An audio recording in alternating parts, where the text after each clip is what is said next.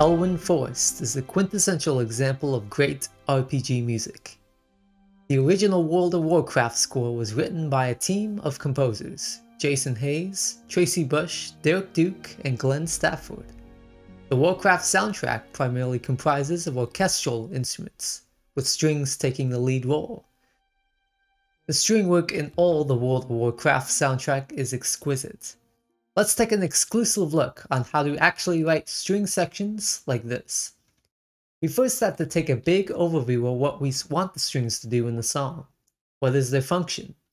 For example, in Elywnn Forest, the strings serve as the foreground element, providing the chord progression and the melody.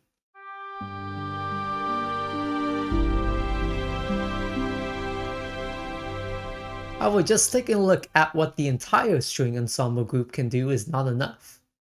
Usually we divide the strings into violins, violas, and cellos, or otherwise the highs, the mids, and the lows. The violins are what I like to call the lifters. They lift the sound and provide those nice tinkly highs to the overall sound.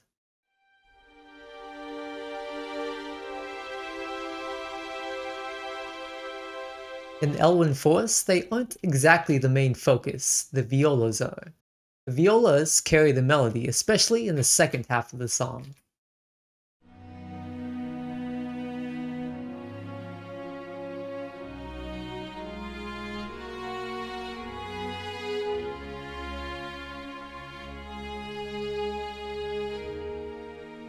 And now the last string group, the cellos, are of course the foundational support, the needed bass that makes these strings lines powerful. Take a look to how this beginning section sounds with and without the cello.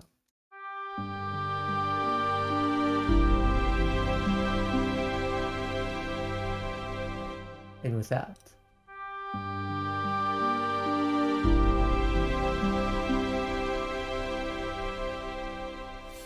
With these three sections in mind, we focus on writing for one section at a time.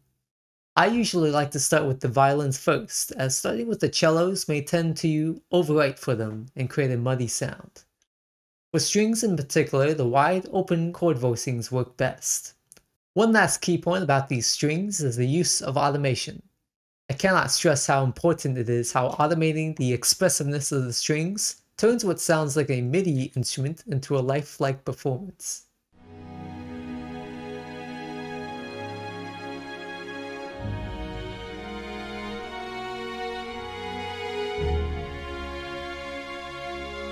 So in FL Studio, which is the workstation I use, these red hills represent the modulation wheel automation. Now I usually record myself playing these, but after I record I can edit these however I wish. The melodies in Elywnn Forest. While there's no set theme or recognizable melody in Elywnn Forest that is repeated, the melodies that are there are mostly found in the secondary instruments. There's a ton of instrument switching going back from the oboe to the flute to the bassoon to clarinets and so on. Just like the strings, expressiveness is so important to bringing out the lifelike qualities of these instruments. If you are able to control the vibrato as well, that is also an important aspect to add. For more advanced techniques, let's take a look at this beginning oboe line.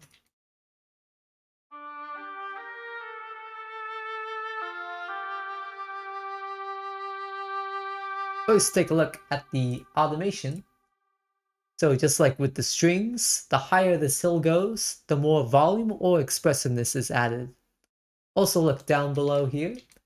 These notes below are called key switches. Key switches change the articulation of the instrument, meaning that you can change whether the instrument goes from legato natural vibrato to no vibrato, to even separate articulations like the flutter, triple tone, or staccato. So all you need to do is press the key switches, which are usually found at the very bottom or the very top of the keyboard. Now I usually add these key switches after I recorded, since it's much easier to focus on one thing at a time. So in this particular section, I switch from a vibrato, which is the C, to a no vibrato, which is the C sharp.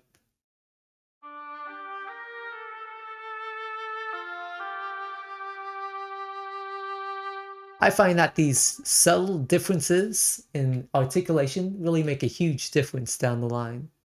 For melodies, don't be afraid to pair up instruments that sound nice together. So in the middle here, you have the bassoon and clarinet playing the exact same thing.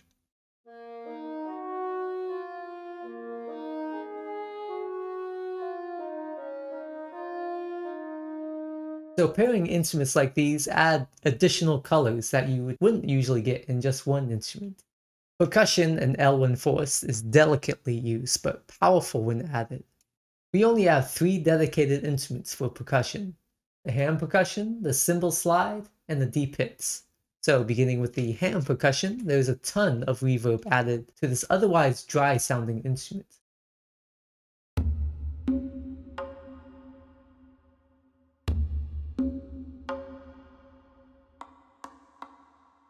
The reverb, I think, helps enhance the RPG atmosphere here. I also made sure to boost the bass frequencies as well as extend these delays of these hits out a little bit further. And taking a broader view back here, notice the lack of constant percussion. Percussion in this song is only used in particular key moments, either to enhance the mood or to bring more impact on these deep hits. Out of all the instruments, the harp is very much constant throughout the tune. First of all, I use a combination of 3 different harps. The reason for this is to get the appropriate amount of tone needed. If you look at the mixer window, which I'll bring up here, you'll see that each of these harp sounds are mixed and routed to the single harp channel. Now this single channel controls all of these harps, so I can automate the volume of all of these and add effects as well. I would say if you want to find that RPG harp sound is not to go overboard with picking and combining different harp sounds. Pick 2 or 3 of your favorites and bring out the best qualities of all of them at one time.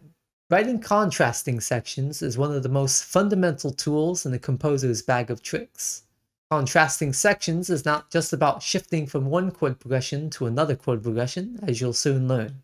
Let's take a look at the difference between the middle sections of the song. First, let's just look at instrument switching. To make an effective contrasting switch, notice the particular tone of a section like this, the first one. The bassoon and the clarinet give an earthly and isolated vibe. And then in this next section, the strings give a much needed lift, epicness, and a conclusive resolution.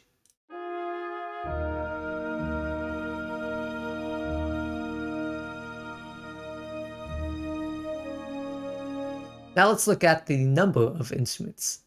Section 1, we have only 4 instruments: the harp, oboe, bassoon, and clarinet. And then in the next section, we add far more greater quantity of instruments, since string ensembles by themselves comprise usually more of 6 players each ensemble. We can then conclude that switching between more solo sections, and a more ensemble-based section is a great technique. One last contrasting tip is dynamic level. Dynamics control the volume and the mood of the piece. So back in the introduction of this tune, we contrast the very soft violin line before exploding into these massive chords.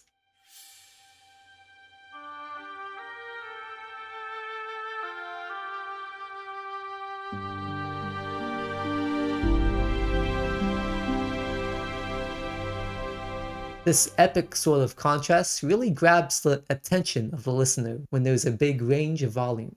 The last topic I want to discuss is one of the issues many composers face is controlling their bass frequencies in the song.